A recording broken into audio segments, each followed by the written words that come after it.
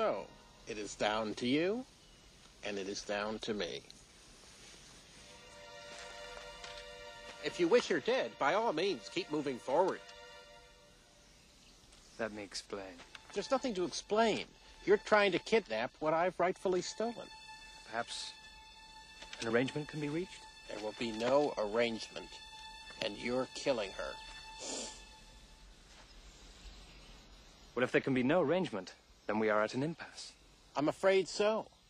I can't compete with you physically, and you're no match for my brains. You're that smart. Let me put it this way. Have you ever heard of Plato, Aristotle, Socrates? Yes? Morons. Really? In that case, I challenge you to a battle of wits. For the princess? To the death? I accept. Good. Then pour the wine.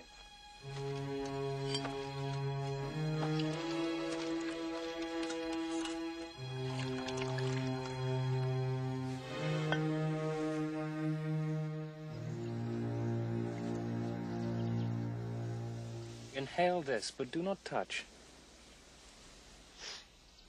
I smell nothing. What you do not smell is called iocane powder.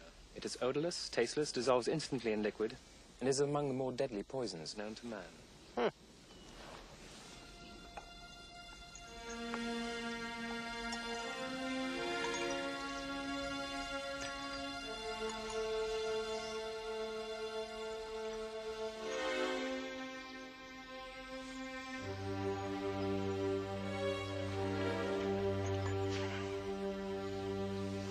All right.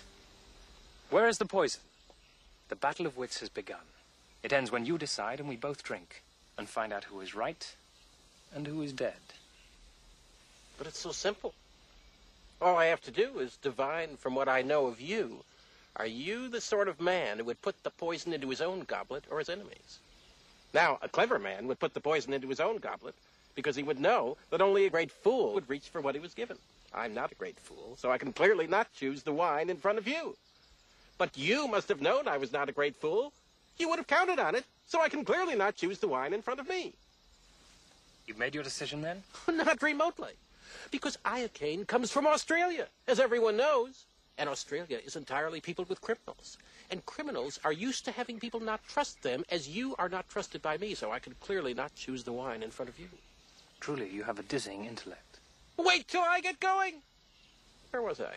Australia. Yes, Australia. And you must have suspected I would have known the powder's origin, so I can clearly not choose the wine in front of me. You're just stalling now. You'd like to think that, wouldn't you? You've beaten my giant, which means you're exceptionally strong. So you could have put the poison in your own goblet, trusting on your strength to save you, so I can clearly not choose the wine in front of you.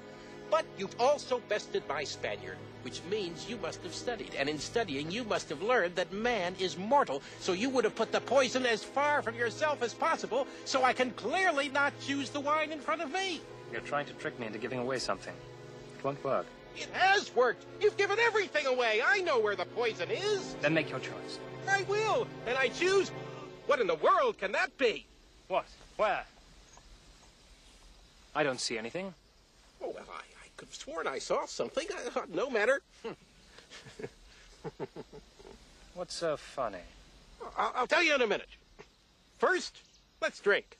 Me from my glass, and you from yours.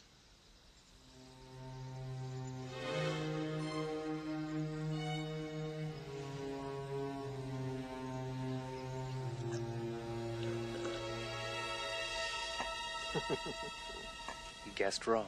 You only think I guessed wrong. That's what's so funny. I switched glasses when your back was turned. Ha ha, you fool. You fell victim to one of the classic blunders. The most famous is never get involved in a land war in Asia, but only slightly less well known is this. Never go against a dog when bones are on the line.